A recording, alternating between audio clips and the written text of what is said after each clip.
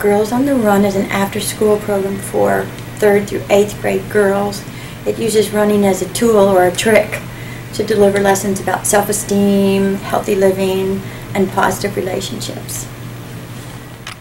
Well, I don't think it matters. It's just a... Okay. Keep going in the circle. Oh, is that as far as we're going?